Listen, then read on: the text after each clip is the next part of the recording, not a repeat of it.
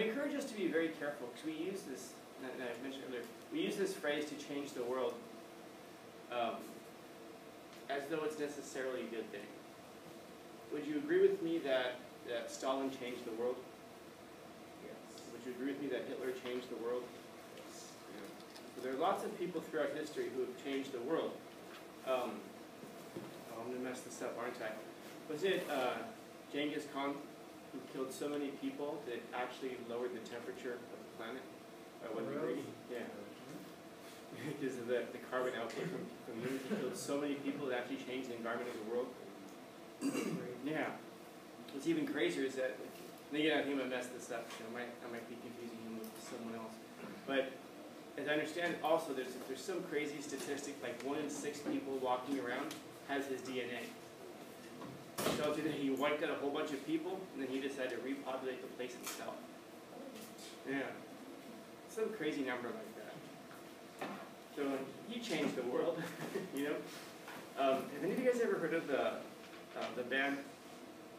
I have to pause before I say it. The Who? Not the Who. The Who. H-U. No? They were really popular a couple of years ago.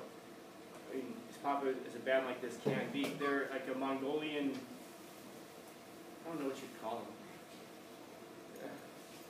They call them Mongolian metal, but they sing in Mongolian, and they sing songs about how wonderful Genghis Khan is.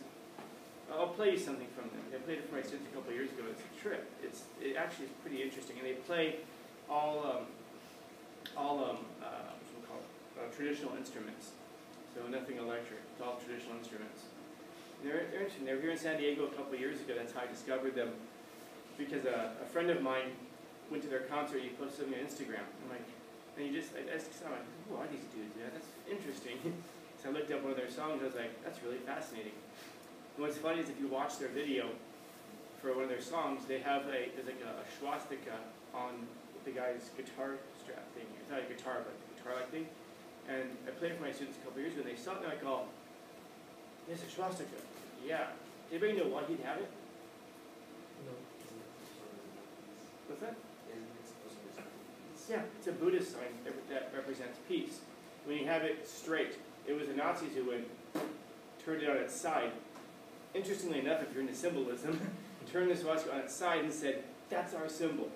So if you go to a lot of Buddhist monasteries, you'll see that symbol there. But again, it's not crooked, it's straight. You know, there's a difference that's there. It represents balance and peace. So, I like that. These guys are like, that's our symbol. And they're like, no, but the Nazis did that. Touching the crows. And he's like, no, but that's ours, historically, for thousands of years. One asshole comes along, throws on some uniforms, that doesn't mean they own it. We still own it. It's interesting. But anyway, they sing songs about Genghis Khan. That's the point of the Who. But everything hinges on this idea of dying to the world. If any of you guys are Christians, any of the various forms of it, that's your commandment, to die to the world. When you go to church, I imagine you would have had to have heard this at some point. That your whole goal, that your whole, I guess, commandment in life is to die to the world. How is it that a person can die to the world? Because he's not saying die. You know, Jesus doesn't say die. That's your job. He's saying it's a process of dying to, or rather, Paul. He says it's a process of dying to the world. You don't leave nothing behind. Like probably some people are remembered for something, and you just die. Think about it. Yeah. Well, it's like doing something for the world, like for the future, to change it. I guess here's the question. How can we change the world? Now leave it broad like that. I'm not even asking how we can change it for the good or the better, because however you change the world, either of those two avenues leads to the same place. You change other people. How do you change other people? Well, let's say someone could be having a really bad day, right? All you would have to do sometimes is go up by and smile. And say hi, good morning. That could change their life. Maybe prevent someone from killing themselves. So So someone's in the hallway looking sad, you can walk by and acknowledge them, say hello. Or you can push them over with your boot.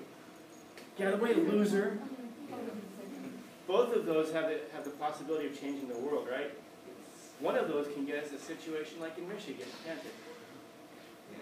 One of us can get us a situation where... Oh, God. Thank you. I appreciate that. Which, by the way, have you seen the picture of the dude in Detroit? Yeah, exactly. Here's the thing, all right? Listen. That's how you know it's about to be terrible. I say, listen. Hear me out. You give someone a haircut like that, what do you think is going to happen? God. Right? Okay, then. You give your kid that haircut, your kid gets that haircut. Either you give it to them or the kid asks for it. You know how that turns out. I blame the parents for giving the haircut more than anything else. But what you're hearing, though, is the typical, he was bullied. Anybody in here never been bullied before? In any capacity? I mean, elementary, if it counts. Yeah, of course it counts. Yeah, in some ways, everybody in here has been bullied before, and especially if you're on a sports team. My God, isn't that like half of the sport?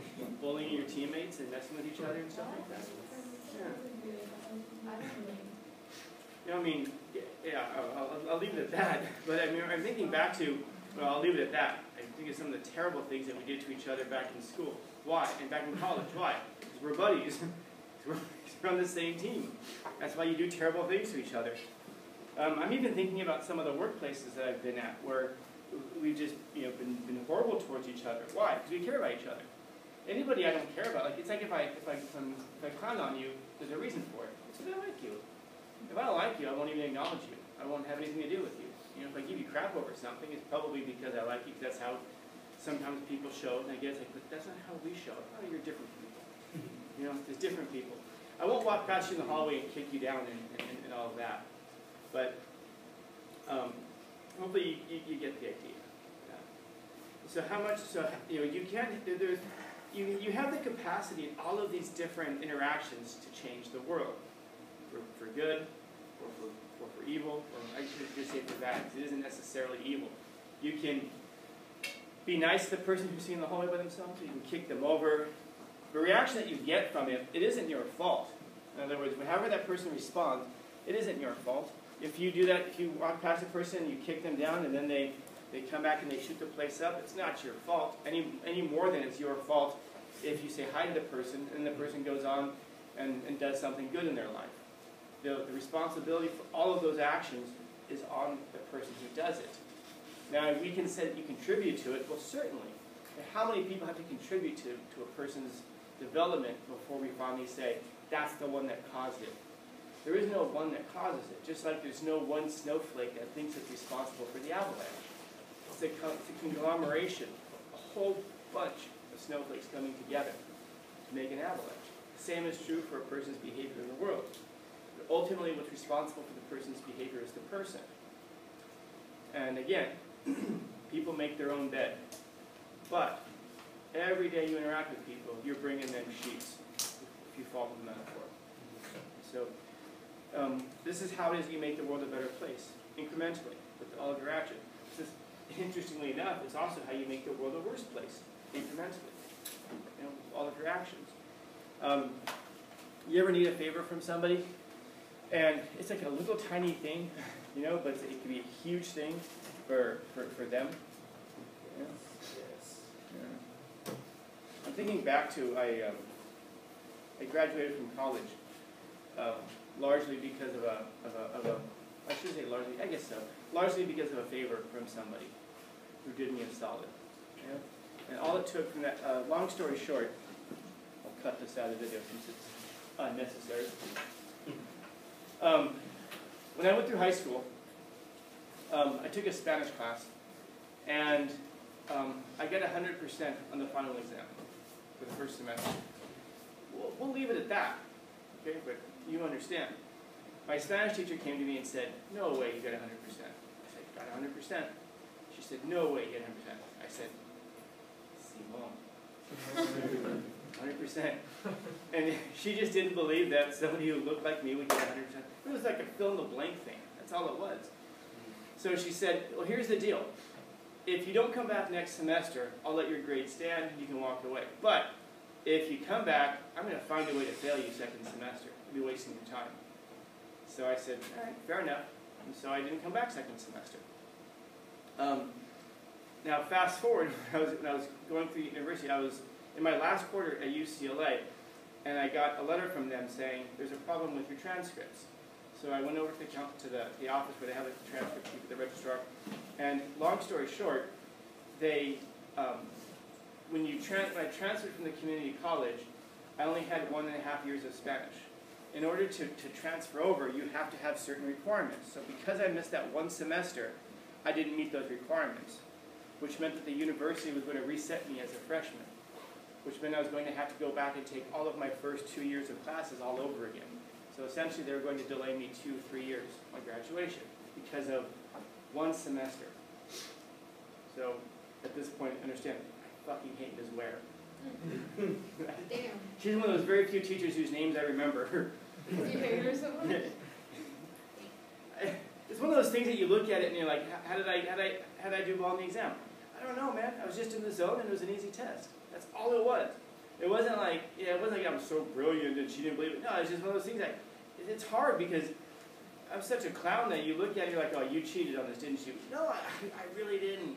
But it's hard to believe, because you establish yourself incrementally every day, making the world better, worse, or more comical with your behavior.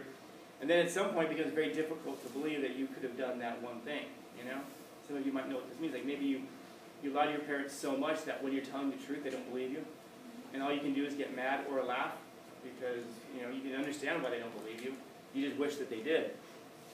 And so I went back to my community college and I talked to this woman who was at the records office and told her what was going on. And she's like, oh my, so she looked at transcripts and she says, oh my goodness, you're right. And somehow, some way, it just got past everybody that I was missing this one semester. So she looks at it and she's like, they're not going to hold you back. They're going to be back, to redo all my first 2 years classes. So she's like, I'm sorry, that's terrible. I said, yeah, I hear you, but so she says, hang on. She takes her. Okay, hold on. She disappears. She comes back with a piece of paper and she says, here you go. And she just checked the class off. That's all it took. No joke. A few strokes with the mouse saved me 2 or 3 years of my life. And if not for that, I probably wouldn't have even graduated. The only reason I was there was to play baseball. Well, at that point, I was going to go. I knew I wanted to go off and get a PhD and all that. But man, that's a tough thing to overcome at that point. So it's like one little, how much how much skin was it off of her back to help me out in that way? I looked at it. I wasn't going to grow from the extra semester of Spanish. It wasn't like I was going to become a better person or anything like that through this thing.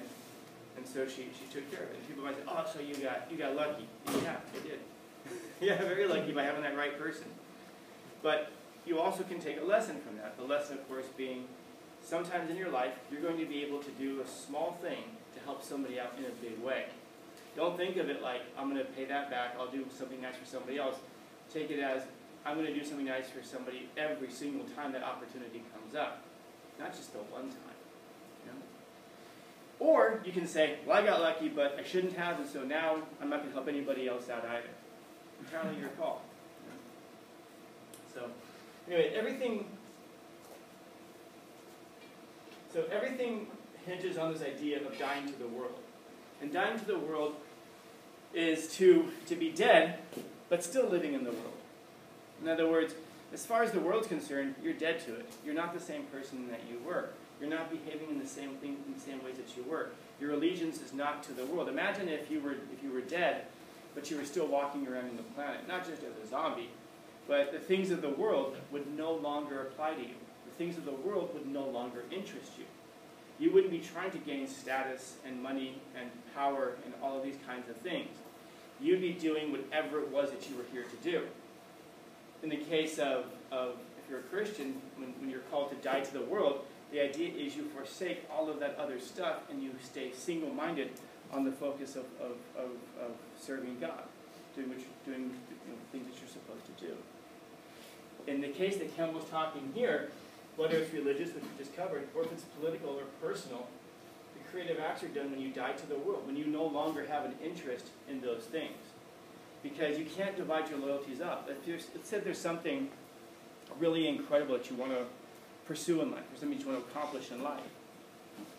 Well, the more it is that the more divided. So let's say that there's that one thing. Can someone give me an example of that? So I'm not talking in abstract. Like playing an instrument? Okay, so let's say you want to be a master in an instrument. Oh, I have a great story about that. Turns out, wonderfully. I think he watches these videos too, so he'll know who he is. A friend of mine, I met him because I was in a band, and we had sold out this club, over 600 people. We were jazzed about it, and then 2 days before the show was to go on, our guitarist's wife came to me and just said, essentially, I know that you guys are looking at signing a deal. Unless you agree to give, his name was Alex, unless you agree to give Alex 50% of all royalties, he quits the band. And the show coming up was a really big show for us. If there were A&R people there and everything like that. And so, as the band did what the band should do, we said no. But then he quits. Okay, and he quit. So then we were 2 days before the biggest show we had up to that point, with no guitarist. And my bass player said, "I know a guy, and he's good." Like, really? Yeah. So I met this guy. His name is Xavier, and Xavier is the most talented guitarist I've ever heard in my life. He's unbelievable. I mean, even back then. We gave him a tape of our stuff. And it was, I think it was 10 songs, 8 songs, 10 songs. And he listened to it, and he's like, "Cool, I'll learn it." And then we're like, "Okay, but the show's tomorrow night." He's like, "Sorry, the face." "Cool, I'll get it." So we're like, you want to rehearse?" And he's like, "Don't need to, I can do it." So I'm the guy who's like, "All right, man, let's rock and roll, let's do it." And then, my drummer, he's a little bit more, a little more finicky about stuff. So anyway, so we walk on stage with this guy, and we haven't rehearsed with him, nothing. And before the first song starts, he says, "Hey, I rewrote the intro to this next song." We're standing on the stage. He goes, "Do you guys mind if I do that?" It's the same time. And I'm like, "Cool, let's do it." What do I was a singer. What do I have to do? I don't have to play an instrument. I'm just, yeah, I'll jump in. I'm supposed to jump in. So we did this. And he was phenomenal. What it was that he had a piece from Bach that he liked a lot, the composer Bach. And he took it out of the harpsichord and he put it into guitar, and he played it on guitar, and he played it in the right time, and he changed it a bit so that it would fit into what we were doing, and it just fit in just perfectly, And so it was one of those things where everything kind of came together, and he and I became very good friends after that. He was living in an apartment, and he was working at a movie theater nearby. He was working 40 hours a week. He decided that if he was working 40 hours a week, that meant that he was practicing his guitar 40 fewer hours a week. And he wanted to get good at guitar. He didn't want to get good at being a movie theater employee. So he quit his job. And so what do you suppose happens after he quits his job? He loses his apartment. He becomes homeless. But he really wanted to become great at guitar. And he was great. He was great. I haven't played with him in a while. I still talk to him once in a while. I really should reach out to him. And I imagine he's still really good.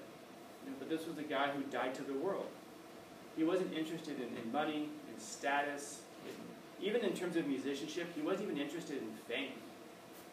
With the band that he ended up joining a band with me later on, well, two bands, and we would do interviews. He wouldn't even go to them really.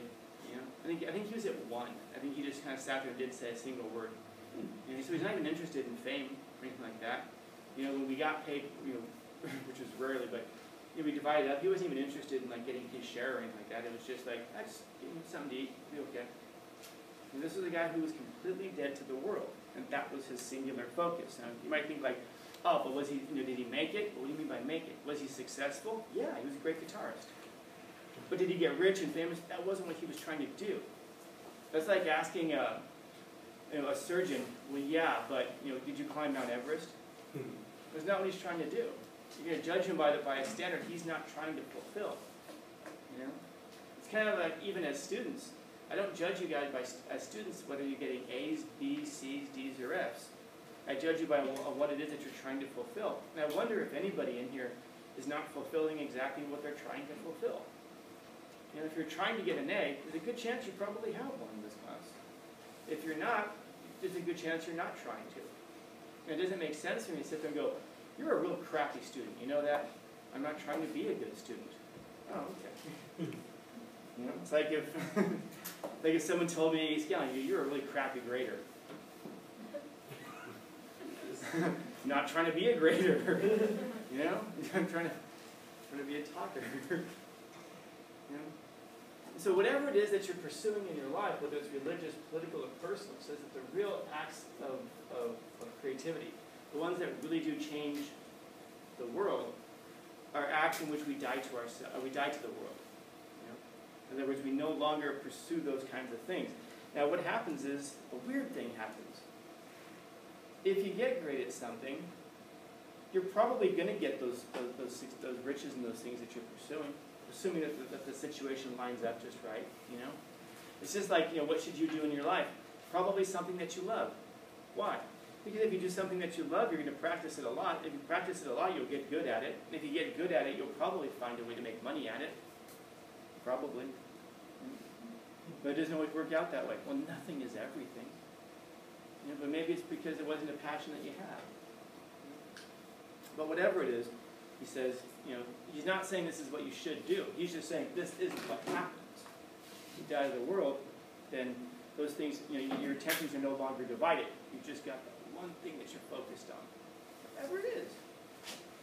It could be guitar. It could be being a great parent. It could be, I